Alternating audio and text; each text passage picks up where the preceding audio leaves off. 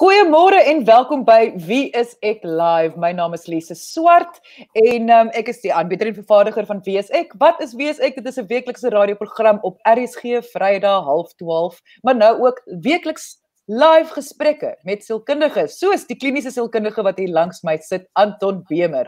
Môre Anton. Môre Lise, hoe gaan dit met jou? Goed, dank. Ek hoor wel my stem kom terug na my om een of ander rede, maar okay, toe maar. Ek weet nie wat verander het. Ek hoor dit glad nie, jou stem klink goed vir my. Goed, duidelik. Nou, Anton, kleptomanie. Ons ken dit as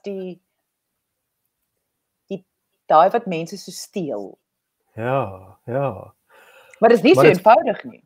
Nee, dis anderste ook net as steel, want daar's baie mense wat steel, maar nie almal het kleptomanie nie. En dis 'n belangrike onderskeid om te tref.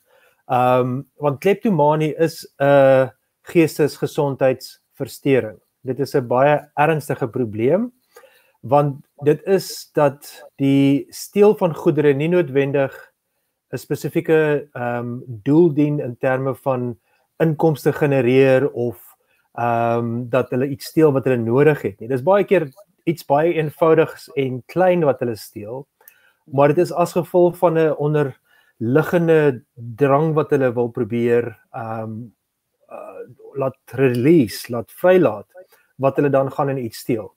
Wat baie ander mense dinge steel, net soos geld of televisies of inbreek by 'n huis, juis om goedere te steel wat hulle of kan verkoop of self kan gebruik. Maar dit het in daardie opsig, daardie steel het 'n baie meer finansiële implikasie vir die persoon wat dit neem. Maar kleptomaniese persone baie keer klein goedjies sal vat uit 'n winkel uit, iets wat hulle baie maklik nie alleen kan bekostig nie, maar in baie gevalle iets wat hulle nie nodig het nie. Okay, so mens moet onderskei tussen net om dit op te som, met ander woorde, daar's mense wat steel om te lewe, om te oorleef, of hulle is boos. Ja. Dan is daar nou mense wat steel om 'n sekere gevoel te kry, om 'n ervaring na te jaag. Is dit wat jy sê? Ek wil dit op 'n manier so 'n bietjie, miskien dalk ligtelik stel, maar dit is nie ligtelik nie. Daar's mense wat steel want hulle is boos vir hulle eie gewin, en dan is die mense wat steel omdat hulle baie ongelukkig is. So, omdat hulle ongelukkig is en hierdie emosionele ongemak in hulle self ervaar, steel hulle iets om eintlik van daai ongemak ontslae te raak. Dis baie dieselfde, daar's ooreenstemmings met wat ons laas Dinsdag oor gepraat het oor obsessief-kompulsiewe versteuring, waar mense sekere rituele uitvoer, omdat daar 'n ongemak is, of daar sekere gedagtes of idees is, wat hulle probeer onderdruk, en deur daardie aksies uit te voer, probeer hulle dan daardie ongemak of daardie gedagtes uit hulle koppe uitskuif, of hulle self verwyder daarvan. En op baie dieselfde manier, iemand wat 'n kleptomaan is, sal dieselfde doen, want hulle het hierdie dryfkrag, angstigheid, ongelukkigheid in hulle vir verskeie redes, maar hulle kies 'n ander manier om dit te doen, en hulle besef, hulle breek die wet, hulle besef, hulle kan in die moeilikheid kom as hulle gevang word, maar hulle ervaar 'n verligting van daardie druk, of daardie drang, indien hulle dan iets gaan steel uit 'n winkel uit. Maar dit voel vir my natuurlik, want ek bedoel, om die wet te breek, voel vir my, gaan mos nou gepaard gaan met nogal lekker, baie adrenalien, so dit is mos nou exciting, en ek dink as ek nou moet raai, daai excitement is die gevoel wat iemand wil hê, om weg te kom met iets, om nie gevang te word nie. Kyk, daar's baie kriminele wat dieselfde ervaar. Hulle sal 'n bank beroof, of hulle sal by 'n huis inbreek, en daar's natuurlik ook adrenalien en die gevoel van, ek kom weg hiermee, niemand het my gevang nie, en dis baie sleg dit gebeur, maar hier is 'n bietjie van 'n ander dinamika wat speel. Natuurlik is daar iets van daardie gevoel van, ek het nou iets reg gekry, ek mag dit nie gedoen het nie, maar ek het weggekom daarmee. Maar dit is baie meer waar dit begin. En daar is verskillende links wat gemaak word met kleptomanie. Die een daarvan is met depressie, dat mense wat depressief is, baie keer dinge sal steel. En as mens kyk na die biologiese model van kleptomanie, is dat hulle serotonin vlakke baie laag is. En serotonin is een van daai crucial neurotransmitters in ons breine wat laag hardloop as ons depressief is. So as die persoon dan amper hierdie ongelukkigheid in hulle self ervaar of baie alleen voel of voel hulle kan nie koneksies met ander mense skep nie, deur iets te gaan steel, amper soos jy nou sê, kom daar 'n adrenalien by, dan kom daar hierdie gevoel by van dit was nou so 'n bietjie van 'n high wat ek gekry het daar uit. Eintlik om dan te deel met die depressie of die alleenheid. Maar natuurlik is daar dan konsekwensies ook. Die persoon kan baie skuldig voel. Hulle kan die gevoel kry dat iemand nou hulle gaan vang en amper heeltyd angstig raak oor daardie moontlikheid ook. Wat mens natuurlik bring by onder wat kleptomanie val, en dit is die impulsbeheer versteuring. Want soos jy nou sê, jy kan skuldig voel, so ek wil amper sê 'n normale mens. Ai, los dit, Lise. Nee. So mense wat nou luister, kan mens dink, maar okay, as jy gaan skuldig voel, moet dit nie doen nie. Jy weet tog is verkeerd om te steel, so moet maar net nie gaan steel nie. Maar nou, omdat dit onder daai familie val, die impulsbeheer versteuring. Kan jy net verduidelik hoe dit maak dat iemand kan dit nogal nie keer nie? Dis soos iemand wat depressief is met 'n paar klappe kry, weet, hulle self regteruk, weet, hoekom dink dit anders of so voort. Maar iemand wat in daardie situasie is, ervaar dit so anders, en nie alleen die depressie nie, hulle ervaar die wêreld rondom hulle geweldig anders, en hulle ervaar hulle self ook as minderwaardig of baie negatief.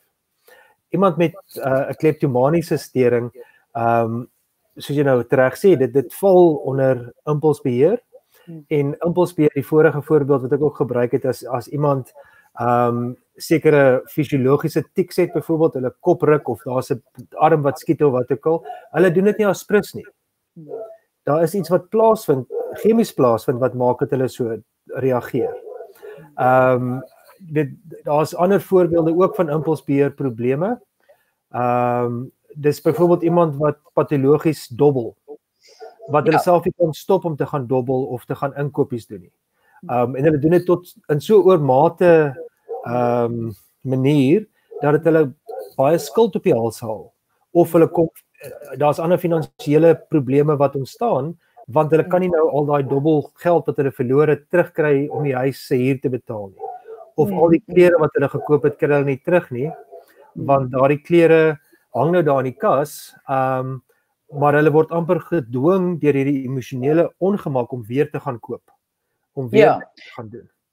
Ek sit nou hier so op die skerm, sit ek op ons webwerf, www.wieisek.co.za, is die impulsbeheer familie, en onder dit het ons die haar uittrek steurnis, maar dan ook pyromanie, daar waar mense so lief is om ietsie af te brand, en daar's die onderbroke eksplosiewe versteuring, so daar's baie om te gaan lees, en kleptomanie val onder dit, soos mense wil gaan lees meer daaroor, kan hulle daar gaan lees. Maar hierdie wat vir my baie erg is van hierdie is, dit is meer algemeen as wat mense besef. Kleptomanie is nie 'n onalgemene ding nie, maar dit is omdat dit so goed versteek word deur die persoon. En wat my hartseer daarvan is, soos jy sê, die persoon, dit voel vir my altyd te verskriklike alleen, baie alleen diagnose. Die persoon is baie alleen. Jy kan nie vir vriende sê ek het gesteel nie. Dit word nie aanvaar nie. Jy kan, maar jy gaan dalk van jou vriende verloor in die proses, of hulle gaan jou minder vertrou as jy kom kuier. Ek dink die navorsing sê vir ons, dit is min of meer 0,6% van die bevolking wat kleptomanie het. Maar dit is navorsing waar mense na vore gekom het. Dis natuurlik dat daar baie mense is waarvan ons nie weet nie, wat dalk ook 'n kleptomaniese probleem mag hê. En dit is ook baie meer vroue wat dit het as mans. So hulle sê 2/3 van persone met kleptomanie is vroue. En dit is ongelukkig op 'n manier hartseer, maar ek dink ons bewussyn daarvan is ook baie gevorm deur baie beroemde mense wat in die verlede gevang is, wat hulle in 'n winkel ietsie geneem het. Winona Ryder, het sy nie 'n lipstifie gesteel nie? Sy het 'n lipstifie gesteel en sy is lewenslank uit Walmart uit verbied. En die lipstifie was iets so $7 gewees. Ja. So dit is 'n belaglike bedrag vir iemand wat haar nie alleen Inkomste, bekendheid het nie, haar status, inkomste het, haar talent het ensovoorts. Die ander een is Megan Fox wat in Transformers gespeel is. Wat ook gevang is, soortgelyk en wat is die sangeres wat ook so op 'n stadium alle hare afgeskeer het en Sinead O'Connor. nee, meer popmusiek, meer in die Madonna type ek sal nou net by haar naam terugkom. Maar sy het ook op 'n stadium so slegte tyd deurgemaak en toe ook nogal redelike klompie dinge geneem, goedjies gevat. So dit is meer algemeen as wat mense dink. Ek dink wat egter belangrik is om te onderskei is dis nie net iets wat eenmalig gebeur nie. En ongelukkig party van die persone wat nou baie bekend is, het nou 1 of 2 keer iets gevat, maar dis nie noodwendig dat hulle nou oor 'n lang tydperk dit gedoen het nie. As iemand 'n volle kleptomaniese stering het, dan gebeur dit oor baie jare. Die vraag is ook wat doen hulle met die goed, want dit is nutteloos in baie gevalle. En sommige mense sal dit weggooi, ander mense sal dit opstoor of opgader iewerste. Daar's ook diegene wat dit sal terugneem en net stilletjies gaan terugsit van waar hulle dit gekry het. Want hulle voel baie skuldig oor wat hulle gedoen het of hulle is bekommerd hulle gaan gevang of uitgevang word. So daardie dinge wat hulle neem het nie regtig 'n doel vir hulle nie. Hulle kan dit bekostig. Dit gaan baie meer oor hierdie emosionele druk wat hulle ervaar om dit te doen. Iemand sê nou hierso, Karen sê, Britney Spears? Was dit van wie jy gepraat het? Dit was Britney Spears geweest. Yay, Karen! Karen, baie dankie. Okay. Okay, Anton? Mia Farrow was ook een. Het Mia Farrow ook? Ja, lank gelede. Sy was mos een van die, wat was daai amper sê super spioen meisies gewees wat aangeval. Maar sy was in Charlie's Angels gewees. Yes. Sy het 'n soortgelyke tendens gehad. Dit is baie vreemd. En nou noem mens hierdie, ek bedoel, hoeveel name het ons nou genoem, né, van bekende mense. So mense kan net dink dit moet in die algemeen, onder die algemene bevolking moet daar tog mense die hele tyd wees, maar nou wonder ek, Anton, daar is natuurlik verhoudingsmaats wat agterkom dat die verhoudingsmaat by wie hulle is vat hier en daar ietsie. Kyk, want as natuurlik 'n verhoudingsmaat of 'n geliefde gaan dit vinnig kan agterkom. Wel, mense so dit ja, mens sal dit. Maar kom ons sê hulle doen nou. Hoekom sal 'n mens hulle moet konfronteer daaroor? En hoekom sal 'n mens vir hulle moet probeer hulp vind? Want in teorie kan jy nou dink as iemand nou in die ou lipstif hier en daar nou steel van R20, dit maak nou nie die wêreld se verskil nie. En natuurlik, obviously, om gevang te word is 'n probleem, maar in teorie is dit nou nie die earth-shattering nie. Maar nee, ek dink wat dit moeilik maak is dat die persoon sal sê maar ek het hierdie lipstifie gekoop. Ek het nou net nie die kwitansie by my. As die persoon nie gevang word nie. Jou lewensmaat sal sê nee, hierdie is 'n stukkie klere wat ek nog altyd gehaat het, jy het dit net nog nooit raak gesien nie. So die ontkenning is 'n baie sterk deel daarvan en weer eens omdat dit sulke onmiddellike items is wat geneem word. Dis nie asof hulle hier by die huis kom met 'n groot yskas of 'n baie swaar televisie nie.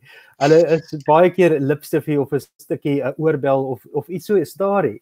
Wat baie onbenullig is. So dit word baie keer nie raak gesien nie tot die persoon gevang word. En dan kom dit baie keer uit, maar hier is al 'n patroon daarvan. Dit is nou weer soos om nou lewenslank uit Walmart uit geskort te word. Dit wys daarop dat jy weet hierdie misdaad, want dit is misdaad, word baie ernstig opgeneem. En ek dink die woord wat jy gebruik het, konfronteer, ek dink daar moet 'n sagter woord gebruik word, want hierdie persoon is al klaar eerstens baie bewus van wat hulle doen. Hulle mag tweedens baie depressief wees en dit mag nog 'n rede wees hoekom hulle hierdie oortredings begaan. Maar ook omdat dit impulsbeheerversteuring is. So hulle kan dit amper nie help nie. En ek sê nou maar amper versigtig daar ook. Dit is asof hy hierdie emosie hulle so dryf om na 'n winkel toe te gaan en iets te neem. Nou die konfrontasie dan nog meer druk op hulle kan plaas. Nou voel hulle nog meer skuldig. En ek dink dit is eintlik om vir daardie persoon te sê, dit het nou aan die lig gekom, hierdie dinge het jy nie gekoop nie. En weet dit kan nou baie probleme veroorsaak. Ons gaan moet hulp kry hiervoor. ons gaan met iemand moet praat, of ons gaan hierdie items moet teruggee, of wat dit ook al mag wees wat die beste optrede gaan wees in daardie oomblik. Maar omdat dit ook 'n patroon vorm oor tyd, dis weer eens met kleptomanie net 'n eenmalige ding nie, dis 'n patroon wat vorm oor tyd. En dit is iets wat baie moeilik verander word. Dis nie net iets wat weer eens jy jouself 'n klap kan gee, of jy vir jouself gaan sê ek moet anders te dink, of ek moet net gaan oefen nie. Ja. So jy het nodig om te besef hier is hulp nodig. Hier is iets wat ander persone betrokke gaan by raak om met of terapie of met medikasie 'n pad met jou te stap om hierdie probleem meer hanteerbaar te maak. Al is daai drange partykeer daar. Ja. Hierso vra Alleen, sy vra wat van persone wat byvoorbeeld items in restaurante neem? Ja, ek wil as baie dis 'n goeie voorbeeld en dit is ook soos iemand wat items in 'n hotel neem, weet as jy weggaan en jy vat die seebotteltjie saam of 'n handdoekie saam of weet jy vat 'n steak knife saam. Okay, die handdoek is miskien, maar jy mag jou seebotteltjie mag jy mos maar vat. Ooh, Lise, nou raak ons op dun ys. Ek nou besef, Wat sal agter jou op die boekrang?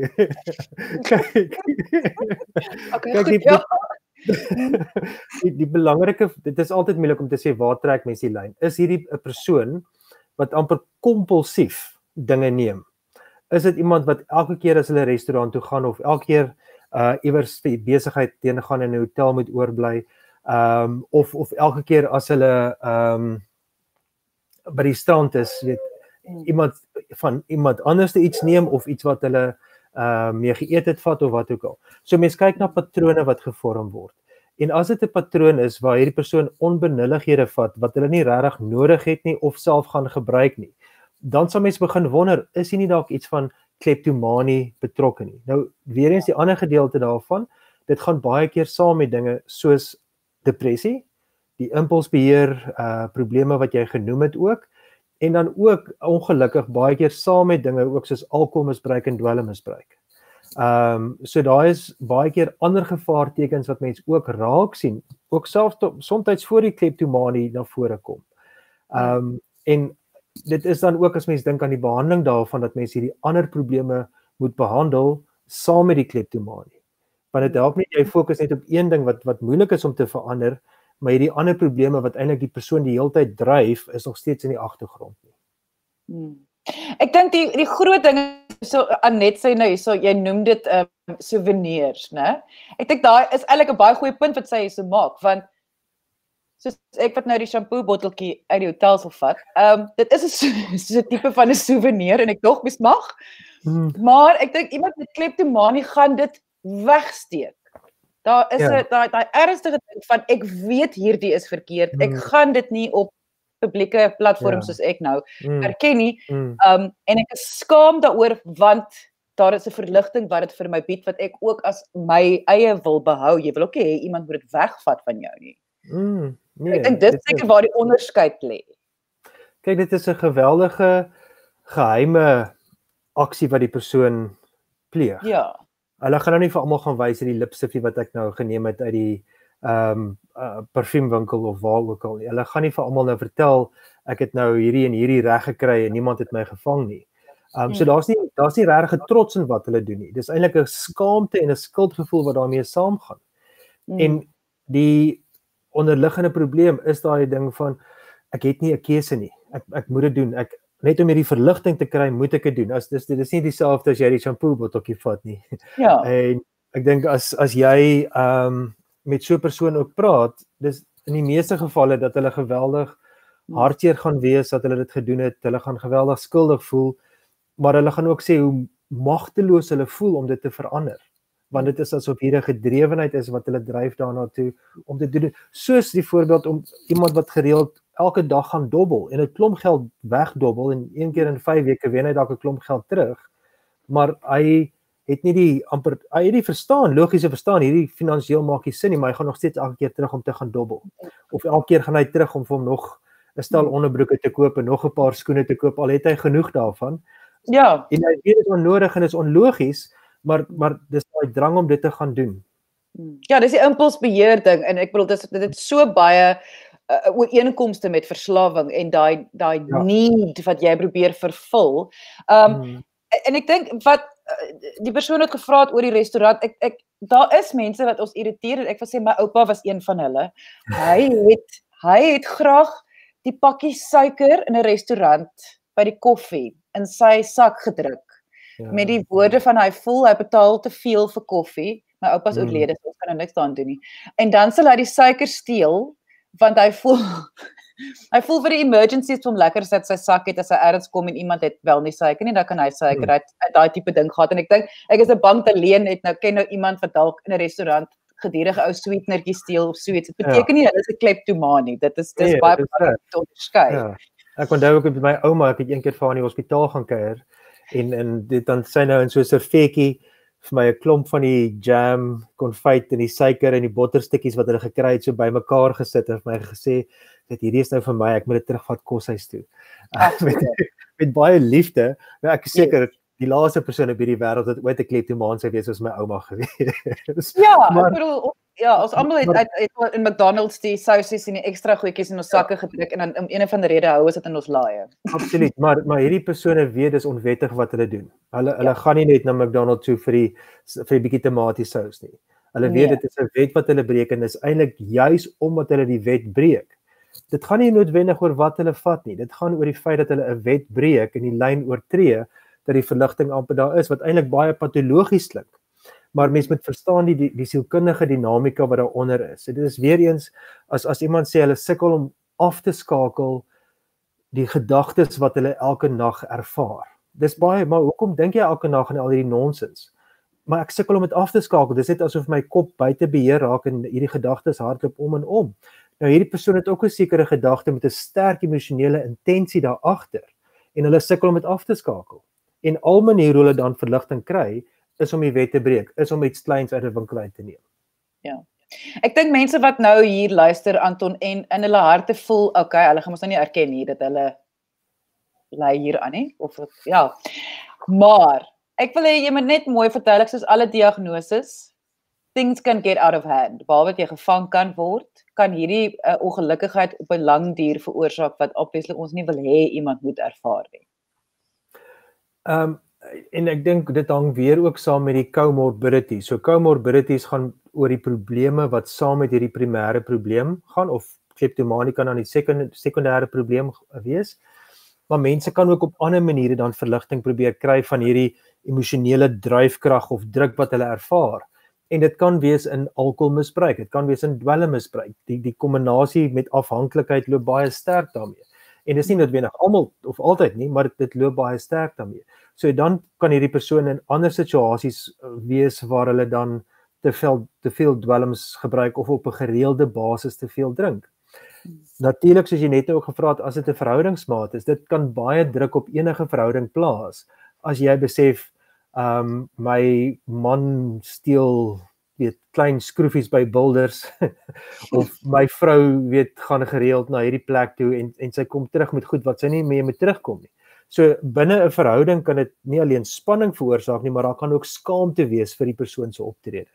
En dan ook verwerping, wat iemand sê maar ek gaan nie meer by my broer kuier nie want ek weet wat hy elke keer doen of hy gaan nooit weer by my kom kuier nie want as hy by my kom kuier dan is daar altyd iets, dan is daar 'n potplant weg of dan is daar 'n borsel of iets en weer eens is onbenullighede en ja kom jy dit nie eens agter in die eerste dag of twee later kom jy agter maar waar is my spatifilium wat hier op die rak gestaan het en dis saam met my broer huis toe weet. Maar dit is onbenullighede wat 'n persoon sal vat. Maar dit verbrokkel dan ook verhoudinge oor tyd. En natuurlik as daar dan nou 'n tronkstraf of 'n vonnis uitgedien word, kry hierdie persoon 'n kriminele rekord. En dit kan dan nou weer 'n impak maak op werksgeleenthede. As hierdie persoon 'n mediese personeellid is, hulle kry 'n kriminele rekord of hulle is 'n versorger iemand. Dit gaan teen hulle tel en dit mag baie moeilik wees om weer werk te kry. Hierso Petrus skryf vir ons, môre, ek het groot geword in 'n huis waar een ouer kleptomaan was. Ek as groot mens obsessief bang as ek daaroor dink en sal soms heeltemal beklei as iemand net dink ek's betrokke by ek neem maar aan enige situasie. Ek kan so imagine as jy 'n kind is en jy kom agter jou ouer steel. Ek sal waansinnig raak van die spanning. Ongelukkig is dit ek dink die mense kan 'n klomp dinge wat soos Petro gesê het, as 'n ouer dit en dit en dit doen, kan ek so obsessief raak dat ek nie geassosieer moet word met so iets nie. Of dit nou gaan oor steel, of dit gaan oor bedrog pleeg of alkoholisme of wat ook al, dat jy jouself so wil distansieer dat as daar enige indikasie is dat so iets gebeur het, dat jy so duidelik as moontlik wil maak, ek is nie betrokke nie, ek is my rekord is skoon of wat ook al, en soms tot die oormaat wat regtig nodig is, maar dit is as gevolg van jou geheue en eintlik ook daai emosionele trauma wat jy dan as kind deurgemaak het in 'n ouer huis waar 'n persoon die reël so gereeld oortree het, dat dit eintlik vir jou dan nou 'n sekondêre spanning veroorsaak wat nie regtig op jou van toepassing is nie. Dit was jou pa of jou ma wat daai dinge gedoen het, maar dit is so moeilik om jouself los te maak van dit af. Anton, ek sien die tyd begin ons al weer inhaal en hoe werk die behandeling van hierdie? Want soos jy sê, dit is 'n patroon, né? En 'n patroon beteken, ek bedoel, jy kan nou nie iemand weerhou om ooit weer in 'n winkel in te gaan nie. Wel, daar natuurlik, sekere mense soos ons gesê het, gaan nou nooit weer in hulle lewens in Walmart kan ingaan in Amerika nie. So daar is sekere dinge, mense wat wel so verbied word uit winkels uit en vir lewenslank. Dis nie dat daar 'n dag gaan kom dat hulle nou kwytgeskalk gaan en sê jy kan nou maar weer terugkom en welkom terug en so voort.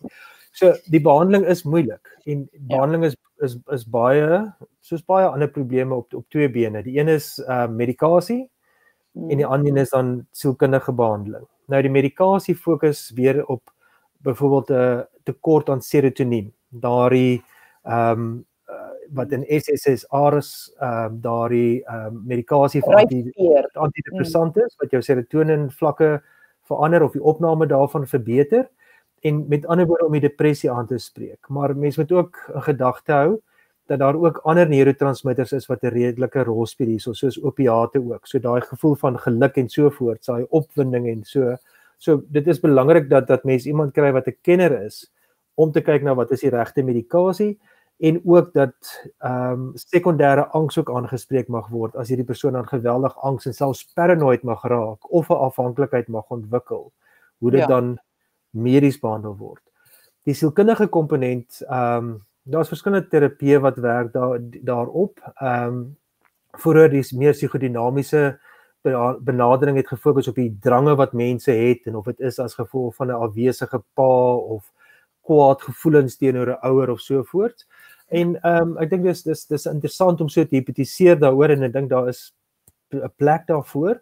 Maar ek dink ons fokus is deesdae baie meer op gedragsterapie en kognitiewe terapie, ander forme ook, maar wat jy regtig kyk na die persoon se gedrag. Wat gebeur voor die tyd?